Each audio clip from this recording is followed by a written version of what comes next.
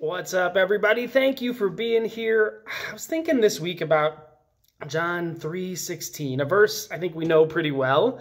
And that first part, for God so loved the world.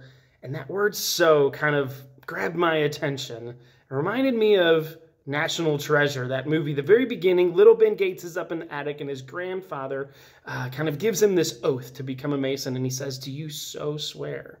And he says, "I so swear," like to tell him just how much he meant it. I don't know that that's exactly what John meant. The more I've read, the more I thought about it, but I do know that it's true.